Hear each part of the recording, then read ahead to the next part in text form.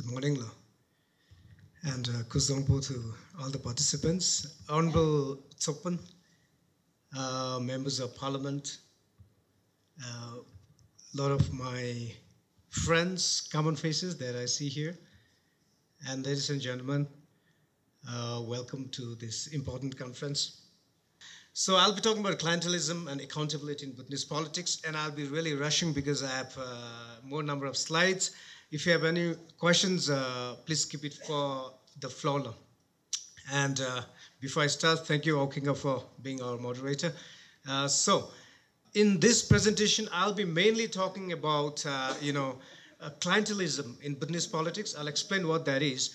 Now, the whole idea behind this presentation is to build a discourse. I'm not an expert on clientelism.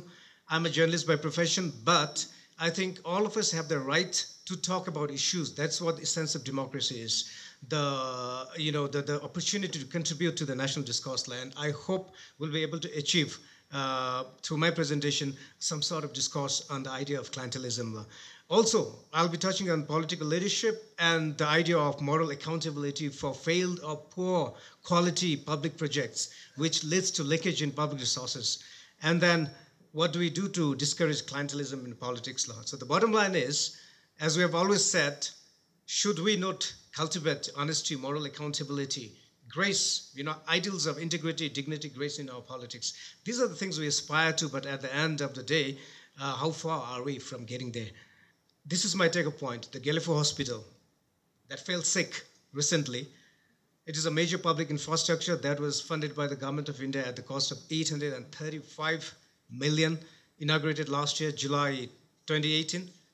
But media reports right after inauguration, even within 7-8 months, media reports of how the quality was compromised have been, afloat in the media, the reports. And so the people of Gelefo have said that one of the reasons they feel is the construction was rushed in order to be inaugurated by the incumbent government.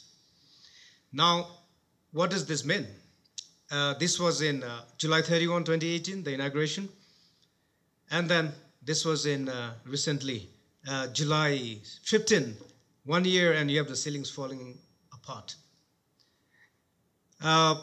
Very interesting from Quincel, safety of the people inside the Gelefo Hospital. I've been there, by the way, and it's a very scary, humongous building that doesn't really inspire confidence and safety and security when you're inside it. So where is the accountability? Who do you fix accountability on? Is it the contractor or the contractor's engineer, supervising engineers, project manager, tender committee, health officials, auditors? Who do you fix accountability on? Or is it on the moral responsibility, on the political leadership, the former prime minister, health minister, the minister of MOWHS? Because this money, 835 million, was Indian people's taxpayers' money, and they're going to ask for accountability to the Bhutanese government very soon. You people are not seem to be using our money seriously.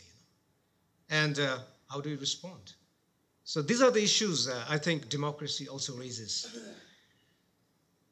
A city called White Elephant, all of us know about the education city. It started in 2012 during deputy government time. Huge idea of 1,000 acres, a lot of things happened. The Education Act, the City Act was passed by Parliament. Some work happened. There was an account, city account in BNB, but the project was shut in 2014 when the new government came into power, took office, and when the National Land Commission said that the acquisition of land in Wong Sisina was illegal. And recently, MOWHS said it's closed. But then, whose resources did we waste? Did the resource belong to a political party? Did it belong to some individuals, or was it resources of the people of Bhutan? That is where the idea of accountability should come in. That's where we should transcend politics and political divides, political boundaries when you question about public resources, because those belong to the state, not to a political party or to individuals. Now, who accounts again? The board, DHO officials, again the political leadership, Prime Minister, the Education Minister at the time. These are questions I'm asking. And, look at other projects like PHPA1, Domestic Airport, Samrang Mega Farm, Sambrajoka Water Treatment Plant. These are ailing. These projects are just prolonging taking in a lot of resources. So will we ever see anyone being taken to task? Will we ever see anyone explaining why the slow progress on this, wasteful projects? Now that's where the idea of political clientelism comes. For a country like Bhutan that is resource-strapped all the time, the kind of politics that we see today promoted by political parties is quite interesting, because informally I call it shopping list politics, but what formally they call it clientelism, which means is the political parties or leaders giving material goods in return for electoral support. And this happens in the absence of ideological affinities that parties do not stand on, where personal contacts and our networks are more important. And it's the Philip Keffer, the economist with the World Bank, has said that clientelism is more pervasive in countries where ideological distinctions between parties are imperceptible. Problem here, because all the manifestos are the same, all the three political parties promise the same things, voters are lost. So what do? You give to the political party you feel you're closest to, maybe because your cousin is participating or your uncle is participating, right? So what is political clientelism? So imaginary party, you have a party one that goes to community and says, see, I'll give you smartphones to all the households if you vote for me. Another party goes and says, I'll give you Jersey cows to all the rural households if you vote for me. So, the voters are basically torn between two, handouts. Okay. By the way, PHP, just imaginary party it's a power-hungry party. APHP is another power-hungry party. This bargain leads to establishment of patronage. You have a patron and you have a client. So the clientelist parties, they rely on brokers, intermediaries, spies, campaign workers to monitor and, voters and the inclinations, okay? Look at another example. PDP will increase CTG to 5 million from 2 million. Introduce public transport in all Georgs. Is that necessary? PDP will ensure every Georg has a fuel depot. Are those necessary? So we're looking at public resources because these are strictly tied to what we have in our treasury. Then, DNT's vehicle quota, 15 lakhs. This is very interesting, for those who have completed 10 years. And then those who have completed 20 years, it increases, 30 to 40 years, it just goes. So this is what I call reckless vote buying strategies. PDP's pledge, the current 2 million a year, if it is increased, to 5 million a year, that means you are giving 10 million a year. Current, you're giving 50 million a year to a Georg, which means 205 Georgs, 2.5 billion. Do you have the capacity? Add to this, the capital allocation to LG has increased 50% with 12 five-year plan. Do we have the capacity in the local governments to handle this kind of money? Are we looking at chaotic execution law? Is there ability to monitor and evaluate and audit public works in the LGs, the local governments? These are the questions that we're looking at. Similarly, DNTs, if you look at, the increase in vehicle quota, it leads to, I'm giving a hypothetical sense, a lot of expenditure. What would we achieve by giving vehicle quota to, corporate employees and civil servants? You're just pleasing them, isn't it? To be very, honestly, you're just pleasing your vote base. And how does it contribute to Bhutan's growth? It doesn't. It would not contribute to the country's growth. However, clientelism is not new. Materially oriented political strategies, even the US, they have the idea of pork barrel politics, okay, where huge promises are made on infrastructure that are totally useless, do not contribute to the public growth, the growth of the country. In India, a lot of money continues to change hand. And even in Bhutan, I think we've heard of, money doing rounds during political campaigns, right? Clientelism in Bhutan, the patron, the diadetic alliance is involving two people, unequal status, power, resources. So you have a dasho who goes to the villages, and then you have the Misering Yamchung at the end of the different spectrum, that unequal relationship. So the dasho is there, and the Misering Yamchung is expecting a lot, from him, and says, I'll give you my boat, no? And then but the beauty later I'll come is that, the commitment is very poor in this relationship, clientelism, because you can manage. When you go to the ballot box, I might have promised my vote to PDP, but I can tell, I can go and vote for DPT or DNT or BKP, That's the beauty of the ballot box. So basically, it's a win-win bargain. It seems like win-win bargain, but it damages democracy. Okay? So the patronage is the use of distribution, state resources, and known meritocratic basis for political gains. I think all of us have seen this. So who pays for boleros, helicopters, free Wi-Fi, farm roads, and domestic airports? It's your money and my money now. That is with the National Treasury. This is public resource belongs to the people of Bhutan, right? And we are just being given back our own money in the forms of boleros and in the forms of free Wi-Fi and whatever, you know. So politics basically leads to this kind of, and then it's an easy option, by the way. When a political party doesn't have an ideology, a policy-based, a programmatic-based, stand, then it's very easy to go to a shopping list and say, look, this is what I'm going to deliver if you support me, right? So, DPT is instantly remembered for domestic airports, PDP for helicopters and boleros. We do not remember of any. Do you remember any policy credentials on these parties? Not really, right? Very vague to think of what policies did this past two governments, made.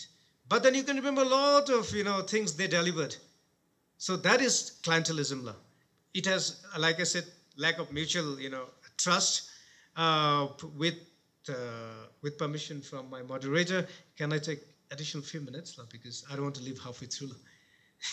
I'm very sorry.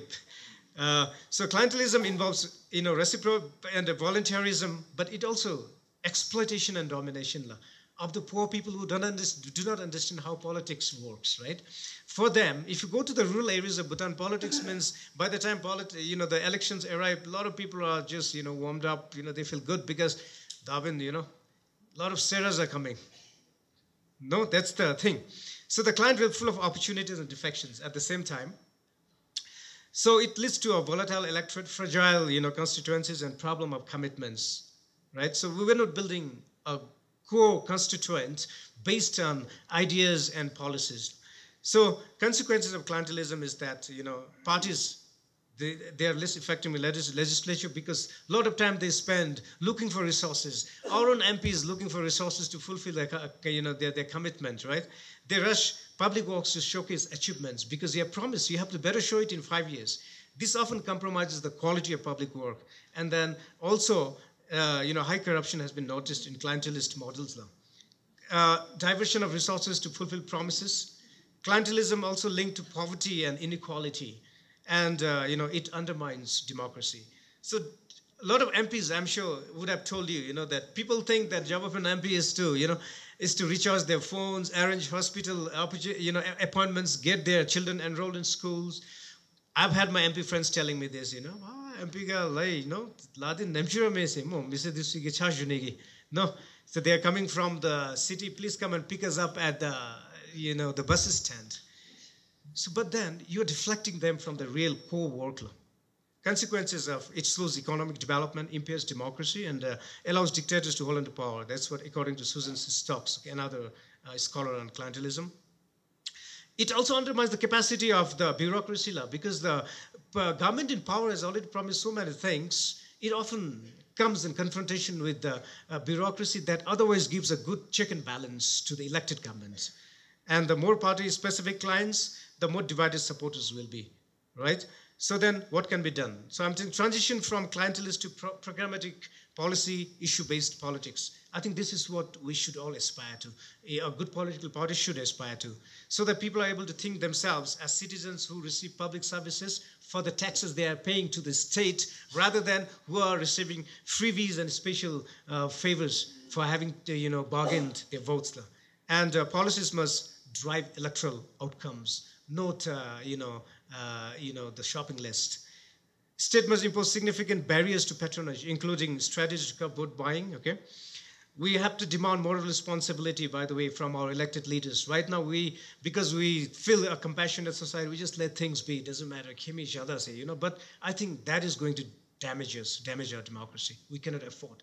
If somebody, a political leadership requires to be fixed, even taken to the court, we have to demand that as awakened electorate, as awakened citizens. Transparency in public spending processes, data on public procurement from planning to delivery of services. And also, we should have public or other authorities outside the system to be allowed to question government spending. Some global practices I'll quickly run through is the public finance monitoring systems that have been instituted in certain democracies. We could do something similar so that the elected government is held accountable through stringent, financial scrutiny. Public finance monitoring portal developed by the UN system in Serbia is a good example where people keep track of the public spending. And then public expenditure tracking system, that's PETS, another very good methodology for tracking public expenditure, so that you're able to take care and look at the process of the flow, and make sure that the budget do not get diverted to things that are not meant. Social audits, participatory process, through committee members monitor the implementation. Very important now, idea of social audit, because of the empowerment of LGs in terms of spending 50% of the allocated 5-year budget. And CSOs could play a big role here, community-based monitoring and evaluation systems. Participatory budgeting is another very important law. So where the citizens come together, decision-making, allocating, and monitoring of public spending is a big thing. The studies have shown that participatory budgeting leads to significant shifts in government spending toward priorities, directly benefit the poor and the communities. Strengthening local governments, I think in our case, it makes a special case now, because 50%, like I said, and by the way, they are apolitical in nature, which means they can set right priorities. They can set very apolitical, neutral priorities, which are not based on, the party manifestos or party interest. So the voter question, we have already got basic goods services, how do we add value? That's what voters should be asking. See, we have already got, the government, the state has already given us, 5-year plans deliver goods and services, but what would a political party add value to our quality of our lives? That's the question that our people should be asking. So recently, NC questioned the LG capacity in during the recent parliament session. GNS Secretariat, this is what I've always said, should own the 5-year plans, and it should be GNS Secretariat that should be taking the 5-year plans to the GEOX for public consultations, and not an elected leader. Totally wrong. When an elected prime minister goes around taking the document and giving wrong perception to the people that this is done by me, my government, that's wrong. We should have GNHC taking the ownership of 5-year plans, so that you ensure neutrality, you ensure the apolitical interest in it. And by the way, it also falls in the end of the 5-year. Strengthening the role of the media again here. How do we strengthen the media's role in public finance reporting? Media should report those suspicions to the public. Spark debates. For example, Galliford Hospital, wonderful work done by Quinsel, and other media, for raising this issue. Voter education should continue to be, must see better links between policy promises and implementation, so that people are likely to sacrifice the short-term gains for long-term, preferred policy outcomes. This is where a good, I think, democracy should eventually head, says Janila. And thank you so much, Trish Delela, for listening to me.